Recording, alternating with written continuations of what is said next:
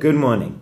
In this week's parasha of Nitzavim, after Hashem has presented to us the blessings and the curses in Ki Tavo, he speaks about the Jewish people's reactions to these choices, to these consequences. And in chapter 28, verses 18 and 19, we presented with a person who says, Shalom yeli, it will be good for me, it will be peace for me. Ki b'shrirut libi eleich. I will walk according to the shrirut libi, which basically means according to what my heart desires. I will follow my heart. I'm not interested in what the Torah says. I'm going to follow my heart, and that'll all be good. And Hashem says, Lo yoveh Hashem lisloch lo. Hashem will not desire to forgive such a person. So the question is, why not? What's so bad about what this person's doing? They're following their heart. Well, perhaps they have a good heart. They certainly seem to think so.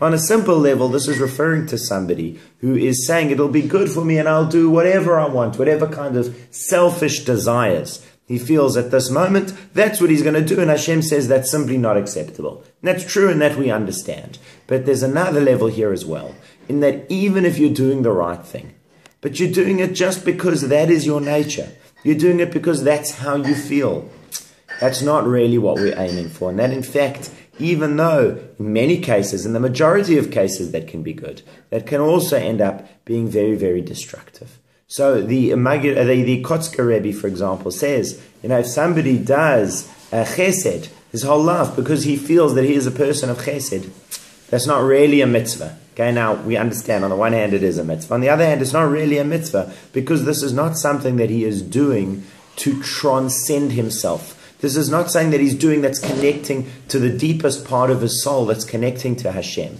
This is not something where he is rising above human nature and the circumstances of his creation. This is something that he feels like doing, and so he does. Well, maybe he has a nature that he's a people pleaser. Maybe he doesn't like to say no to people. And the time may well come when it's actually completely inappropriate to do kindness for somebody, where it's actually completely inappropriate to do what they want, but he'll do it anyway because that's what he's so used to doing. The same way the other one, somebody who's incredibly disciplined and is very used to saying no to himself. That's a wonderful thing. And against all the challenges of the world, he says no. But he says no, not because that this is his service of Hashem, but because this is his nature. That's not the real idea over here. And so somebody who says, I'm going to follow the desires of my heart, even when those desires of his heart are good, is not really what we're aiming for over here. We're aiming to ultimately see beyond your natural inclinations. To say, well, yes, it may or may not be that I'm a good person, but what am I called upon to do here?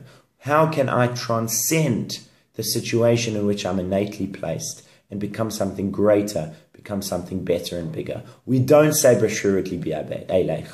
We say, what does Hashem want from me? What is the greatest I can be in this situation? Because B'shirut libi eleich, when you make mistakes, it's all on you.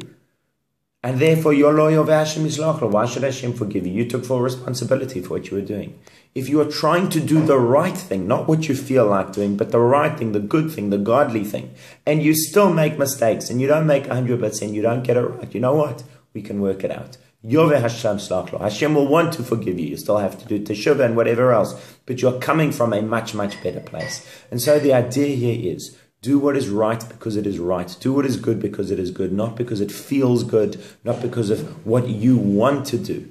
But put your wants aside, put yourself aside, put that ego aside, the natural desires, and think about what you're called upon, what's really great and desirable in this situation. Shabbat Shalom.